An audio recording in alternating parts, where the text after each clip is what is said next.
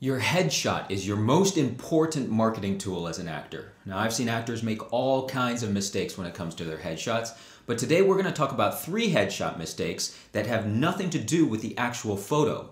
These are 3 things that if you're guilty of them, you can correct them right now without having to get new headshots taken.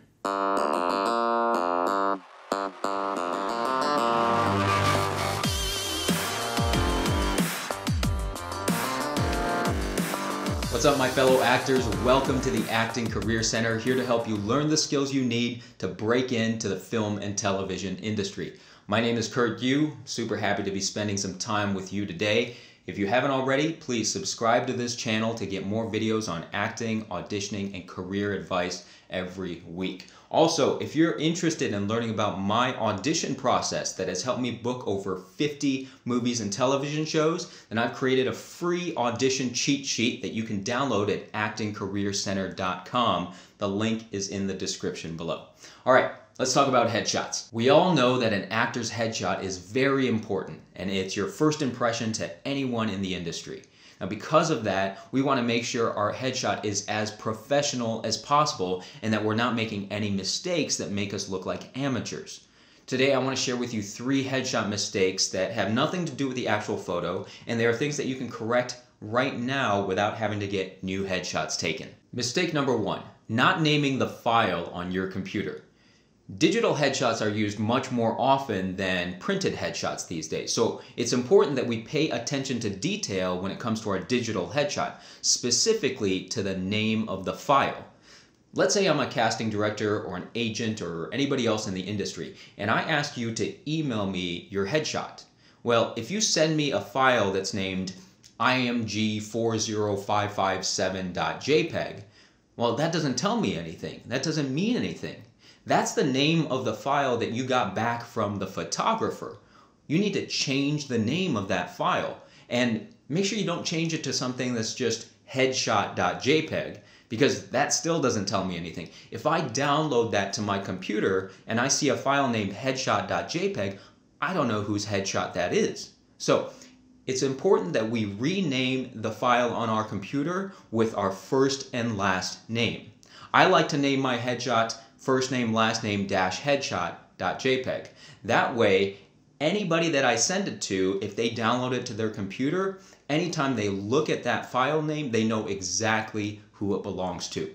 By the way, this also applies to your digital resume. Make sure that your resume is not named something like resume.pdf. Just like your digital headshot, we need to make sure the name of the file has our first and last name in it. So check your computer right now, make sure your headshot and your resume both have your first and last name in the name of the file. Mistake number 2, not printing on 8x10 photo paper.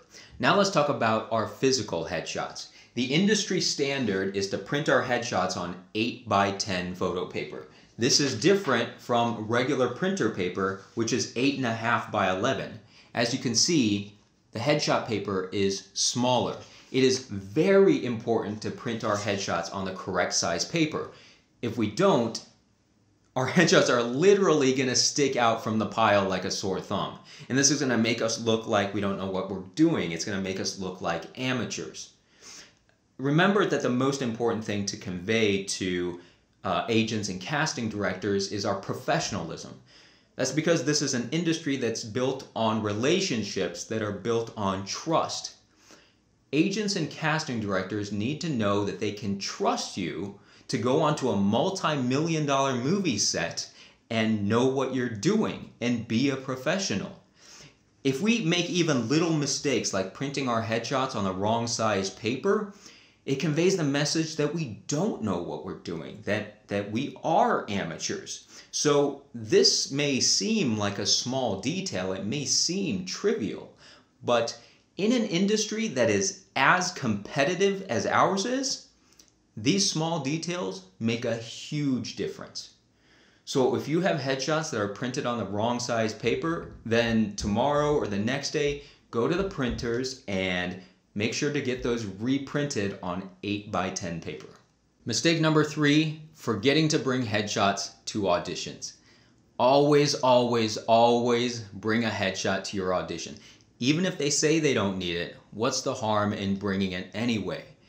Get in the habit of always bringing a headshot to your audition. And look, I get it. We're human, we make mistakes, and sometimes we forget. So how can we guarantee that we will never forget a headshot when we go to an audition? Well, we can keep a folder of headshots in our cars at all times. You never know when you're going to need it, and it can be a lifesaver. So grab a folder, put some headshots inside it, and go put it in your car. Now you have guaranteed that you will never be caught without a headshot at your auditions. Well, that's it for this video. If you liked it, give me a thumbs up. If you haven't already, please subscribe to this channel and make sure to go to actingcareercenter.com to download my free audition cheat sheet. Until next time, keep practicing, keep learning, and I hope to see you on set one day. I gotta go put this back in my car.